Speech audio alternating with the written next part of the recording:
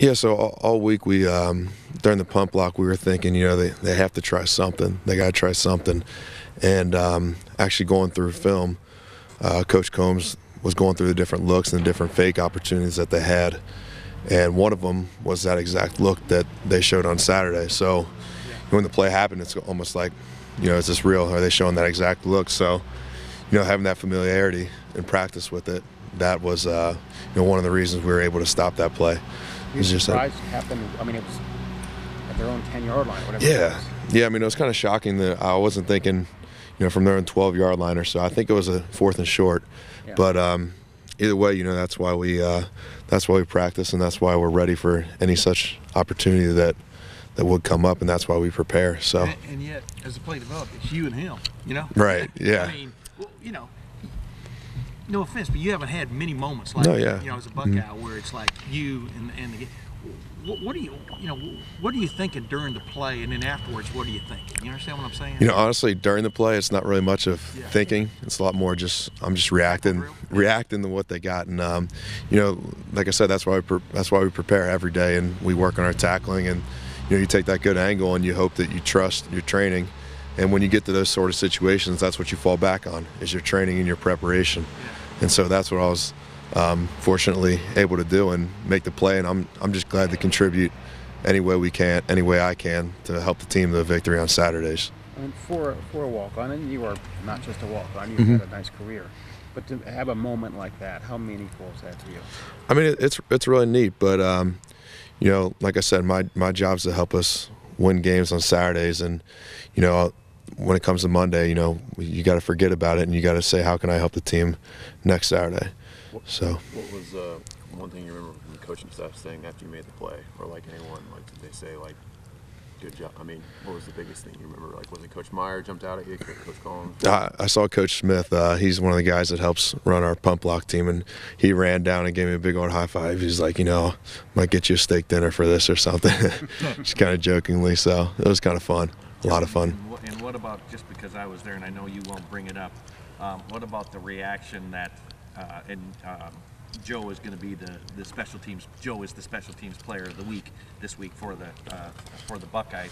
When they showed the play, you got a pretty loud ovation, and then when you were named the player of the week, you got a pretty loud ovation. Yeah. What was that? I mean, that's pretty cool. That's what you do it for. Is you do it for all the guys in the room and all the guys in my unit, especially in the linebacker room. So like I said, I'm happy that I'm able to contribute and help the team win in a physical way, and hopefully made a play that contribute on the scoreboard to a victory on Saturday. Hey, what compels a guy? What drives a guy like you? Because you play a lot of special teams and stuff. To be a walk-on kind of what drives you every day? You understand what I mean? What has driven you for the last several years to keep it up? Right. Well, number one, it's the guys in my unit. I'm very blessed with the linebackers that we have. We have a great group of guys coming in with Cameron Williams, Joshua Perry, and Craig Fado, who's another walk-on with me, and the development of Raekwon, Dante Booker, Chris Worley, Darren. Those are guys that's like, I'd do anything for them. And also, I wouldn't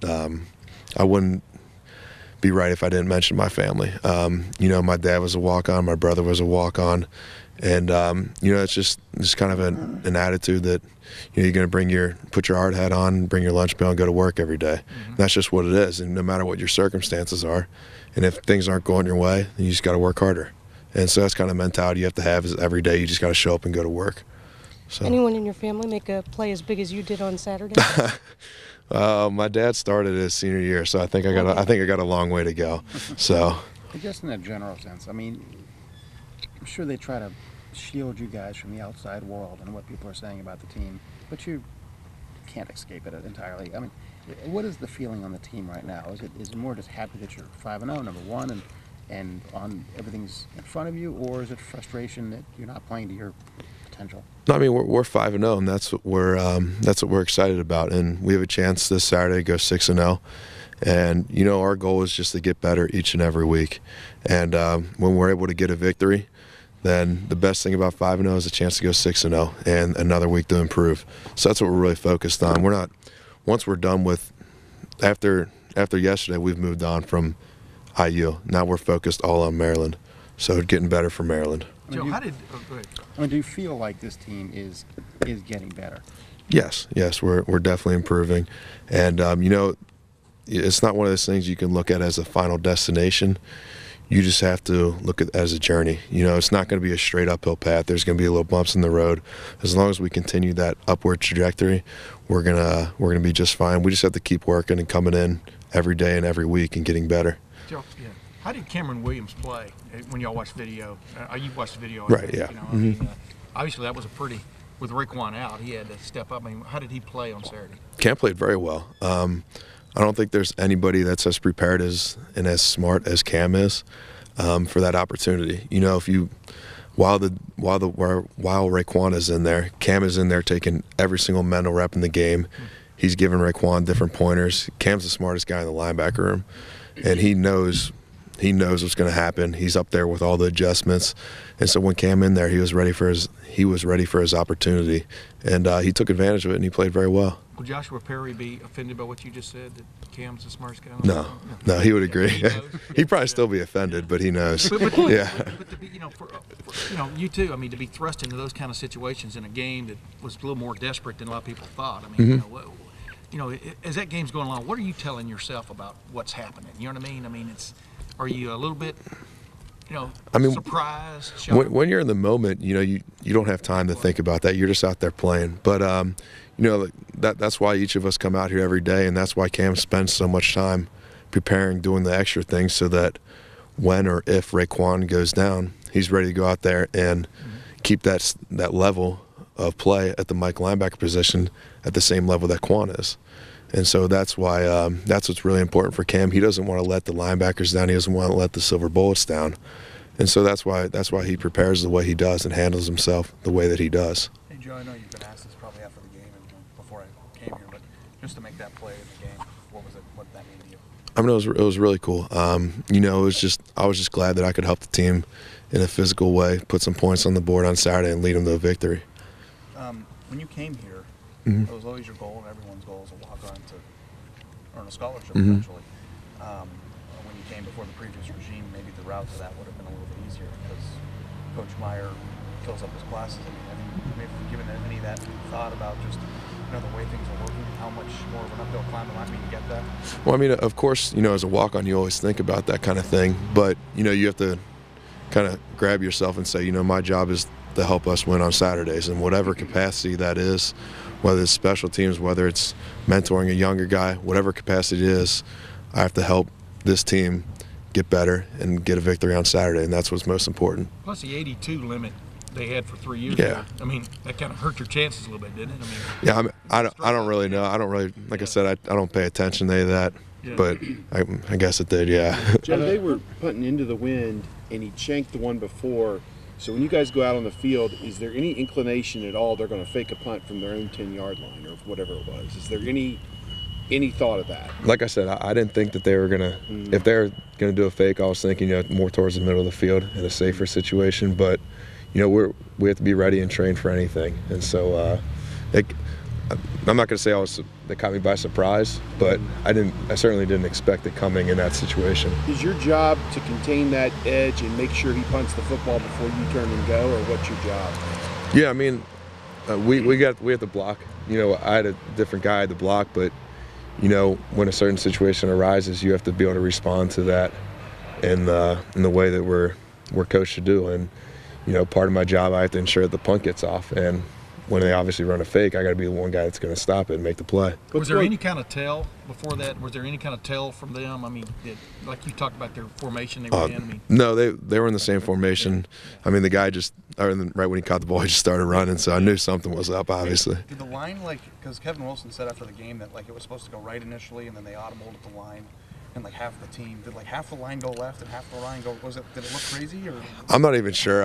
My eyes were on the punter, and I saw him pull it, so not to say I blocked everything else out, but that's what I was, you know, I had a pretty detailed focus on that one guy. Did he say anything after you tackled him? Maybe No, I mean, I got right. Now, Joe, Right. this is the truth. Every one of the Ohio State writers that were there, and there were a lot of them, when they saw that play, started screaming, "Fake, fake, fake." Did you hear that? No, I didn't. I missed it. We need more of those on the field, you In the know. press box, they originally said Feta. Yeah, Feta. We look 30 alike. You throw an 8 and 8 in the end. We kind of, I know, I you know, think that's similar cool. bodies. We look similar. Imagine Yeah. you'd been if you'd gotten credit for that. Hey, Joe, I imagine Joey Bosa can't go to class without people shrugging at him. People imitate Braxton Miller's spin move on campus. What's life like for you as an OSU student? You know, I'm not going to say I pass in the crowd pretty well, but I look pretty much like your normal average student. So I kind of keep my head down, and you know, when I'm at class, I go to class, and I'm not here to showcase football. You know, I'm an engineer and also a football player. So, and when I'm in class, I have to be an engineer, and I have to be extremely focused on that. So I don't get a lot of distractions that other players will get, which is nice. When a professor calls out Joe Berger, do you see anyone do a double take? No, I mean, now that I'm in all my major classes, I've made friends, and they all know me. So, you know, I'm just another industrial engineer there. So, or trying to be What's one. your favorite nickname you're called? You know, I said burger and fries. What's the favorite one you've heard? That's a tough one. That's printable. It's printable, yeah. Bacon and cheese in it. I mean, I don't know. I'm trying to think of a good one for you here, but I'm running out of answers. I'm sure you've heard a few. I've heard more than a couple since I was in kindergarten. An engineering degree. I'm not entirely sure yet. You know, part of me wants to stay in coaching. I get a lot of enjoyment out with that, but maybe a consulting field or something along those lines, and maybe a project management type role. So I still got another year of school left, and hopefully I can figure it out, get an internship this summer. What's your connection with Urban Meyer? Because he was Cincinnati connections, obviously. He Right. was a walk-on in school. Is there any kind of kinship there? I wouldn't say that much. You know, at the end of the day, his job is to help us, is to make sure that we win football games, and I'm not going to limit our relationship to that, to helping us win games. And he obviously has a very personal side to him, and we have a great relationship, and I think we a mutual respect for how each other works. And you know, I'm certainly proud of that he's my coach, and I've learned a lot of great lessons from him. Joe, what's a responsibility that you might have, or a walk-on might have, that we might, like a hidden responsibility or something you might not, that the public might not know that you have to do, that maybe you have to do? I wouldn't say there's, you know, any different responsibility as a walk-on than there is as a scholarship player. And that's one of the great things here, is that they treat everyone the same. You know, when you're a freshman, you're going to have to come in and you're going to be on the scout team. And I think we understand that as a walk-on, whenever you walk on, wherever that is. And that's all part of it. But, you know, that's the beauty of a place like this, is they treat everybody the same, and you're going to get respected for the work that you put in. So whatever level that you put in, that's the amount of respect that you're going to get back. I think a lot of people envision that a walk-on comes in and is on the scout team and Mhm. goes through all the tough stuff with practice, but you've been able to contribute to this team on the field. Mhm. Is that something that you take a lot of pride in, something that means a lot to you, and has it made your time here more enjoyable? Of course. I mean, you know, that's when I decided to come here, I knew the challenges that I was facing when I would arrive, and obviously going through them is a whole nother level. But, you know, I came here with the intention of helping this team win games, and my job is far from over, and obviously my expectations are a lot higher, and I always, wherever I contribute, I want to contribute a lot more. And, you know, I have to take my role and always keep pushing. Whoever's in front of me, I have to make them better. And whatever capacity that I play on Saturdays, I have to take full advantage of those opportunities and help the team win and do my job to an exceptional level. And past that, I mean, if I'm not mistaken, I'm out at Luke's 2nd and 7 camp this year. You're out there running Yeah. burgers, fries. That's right. No, I'm just No, joking. I wish. No, but you're out there. I mean, have you immersed yourself into that too? I mean, getting as much out of it as you can. Yeah. What does that do for you? I mean, those kind of like. Oh, those are great. I mean, you know, that's another reason why we do what we do, is to go to a place like the 2nd and 7, whether it's on the field or going to schools and reading books or going to hospitals and visiting patients. I mean, that's a hidden benefit of being an Ohio State football player, is to see what you can do in the community, and to have the effect that you have. You know, I don't know, except for these 4 or 5 years here, I don't know if I'll be able to have that kind of effect on somebody for the rest of my life. And so, you know, every opportunity that I get, or that we get as a team, to go to a different place and help out with kids or whoever it may be, that's an opportunity that we have to make this community a little bit better. And so, you have to take each one of those opportunities and take a step back and realize how blessed we are in the position that we're in. When you go for a coaching job later, and think about the answer to this question for a while before you answer it, do you call a fake punt from your, 12-yard? What was it, 12-yard? Would you call a fake punt from your 12-yard line, Joe Berger? What's the down and distance? Fourth and whatever. Yeah. Fourth and one. Fourth and one. I don't know. I mean, if you got it schemed up and it's going to work, and you think it's going to work, I'm going for it. I'm risky. Take the shot. Yeah. So I'm risky. Take it. Hey Joe, why did you had other offers? Mm-hmm. What was it that was important about walking on? I mean, a lot of walk-ons don't have offers. Mm-hmm. To have other opportunities elsewhere, to have scholarship. Why did coming to Ohio State so important? I would definitely say some of the allure with Coach Meyer definitely had a big effect on it. He had a big track record of winning games, and I wanted to go to a place where football was really important, and I felt like we were going to win a lot of games and have a chance to compete for championships. And certainly at Ohio State, the expectation is just that. So, when I had the opportunity at Ohio State, it was really hard to pass up, as well as the other opportunities for scholarships were really hard to pass up. But, I think I'm extremely blessed to have the opportunity to walk on here. And, every day you wake up, you have to appreciate that you're at a place where football really is important to everybody. And you're expected to win. And that's what was important to me, and that's why I came here. What have you found if secret's maybe not the right word, what have you found to be the rudiments to Urban Meyer's success as a head coach from the standpoint of winning?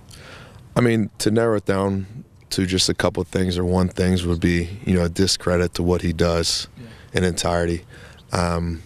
There's so many things that he does, and it's not just from fall camp through the season. It's not just spring ball. It's the entire program, the entire culture, Coach Mick, all the academic people. I mean, it's this whole entire building that leads to success that we hope to have. Is it like never stop? Is it intensity? What is it? I mean, yeah, it's never pushing for the next. Right. I think that's one of the things that one of his characteristics is he's curious about what he can do, what we can do as a program to constantly get better. And I think that curiosity is rooted in the whole entire program, and it's always what's the next step, what's the next step, what's the next step, and that's part of that journey.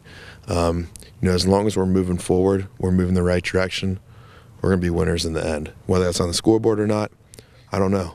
But, as long as we're moving forward and trying to grow, then, we will win in the end.